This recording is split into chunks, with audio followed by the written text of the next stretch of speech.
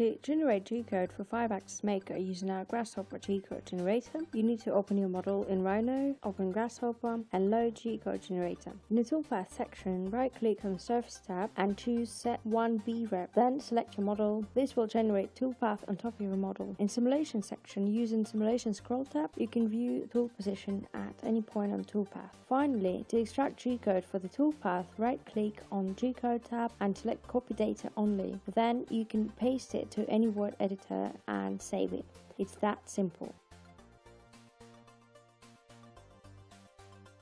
We will develop automatic graphing toolpath function in our future release of 5AXISMAKER G-code generator. It's possible to create toolpath from custom codes. To do this, you need to first select a surface that will be used to define direction for the tool. Then switch custom toolpath toggle to true and use custom toolpath curve tab to select your custom curve. Here we use a curve we made earlier to create a graphing toolpath that will quickly remove bulk of material from the stock, leaving a rough shape of your model for finishing.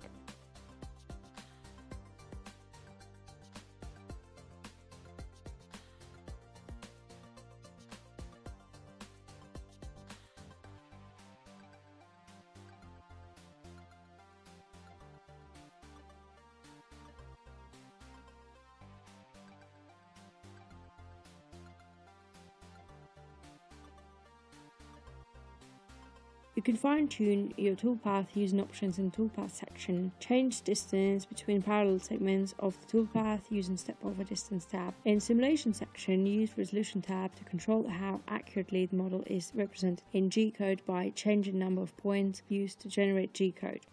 This allows you to control how smooth your finish will be and how long it will take to complete it.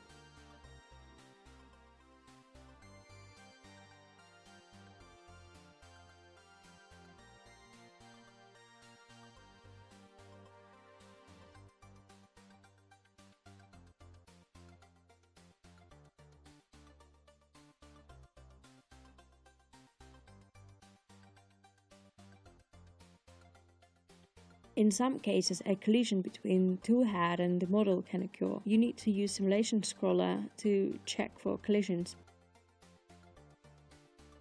Collision situation can be resolved by isolating a part of the model that causes collision.